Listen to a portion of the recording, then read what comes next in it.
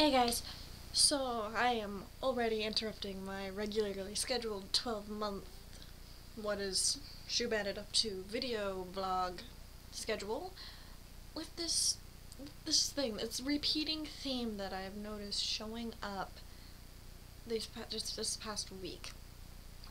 I got a new job. Actually, it's not so much a new job. The clinic I was working at transferred me to a different clinic. And so I've been doing event work at my local mall. And I'm a smiley person. I'm genuinely happy to see people. I like people when I'm not closing at a different store, which is an entirely different tangent that we're not going to go on right now. Yes. Moving on. So, my mom and I had this conversation, and then I've had the same exact conversation with a coworker that I only recently met, and another coworker who I graduated from school with. We went to school together for massage. See, how do I want to put this? I was that kid who everyone was my friend. And I don't mean the kid who everyone was a potential friend. I mean, I've never even met you. I just looked at you and you're my friend. Like, I was that kid. And so when I smiled at people, and this has carried on today throughout my whole life, when I smile at you, I am genuinely happy to see you. I am genuinely happy that you are living in this world.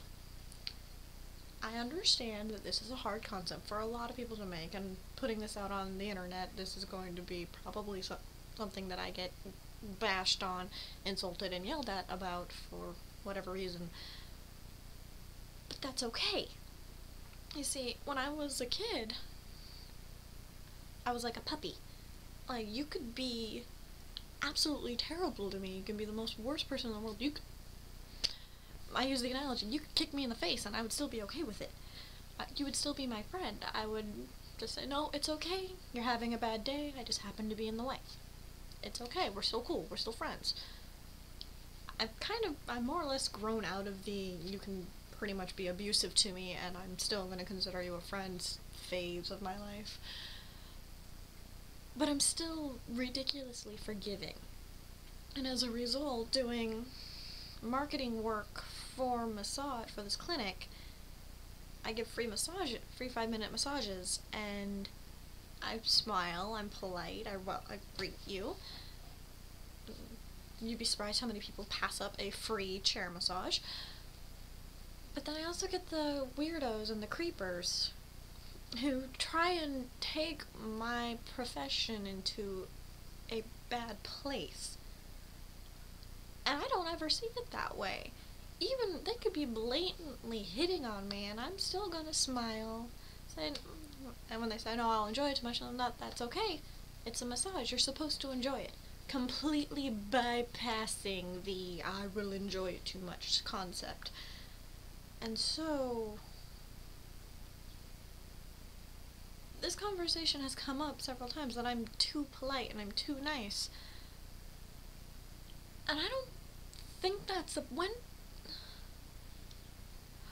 did being polite and smiling and greeting people and wishing them a good day or good afternoon or wishing them well, hoping that they feel better, when did that become a bad thing?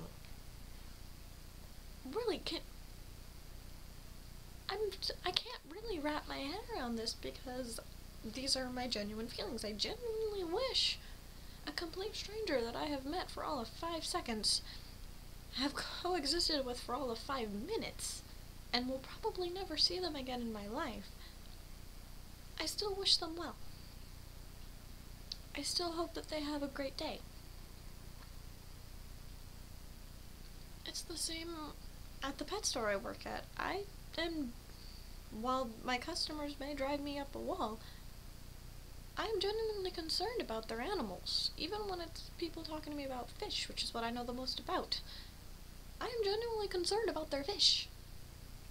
I am genuinely concerned when they come to me with a question or a problem. I can't always answer it, I can't always help. but I do direct them to somebody who possibly can. Is that really so wrong?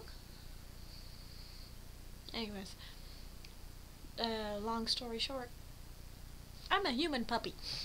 I like people. I like people a lot. People don't understand. A lot of people think that's kind of creepy, that I will smile at you and be polite and considerate and help you if you drop something, or just offer a help to random strangers. I do. I will randomly help weirdos in Walmart. I love weirdos in Walmart. I love hobos. I specifically go to the city so I can feed hobos. I buy a foot-long Subway sandwich, knowing full well that tiny me is not going to be able to eat that whole sandwich. But I buy the sandwich, I buy cookies, and I buy chips, and I buy an extra drink. I eat what I'm going to eat, and then I give it to a hobo. It's what I do. It's something I've done for as long as I can remember.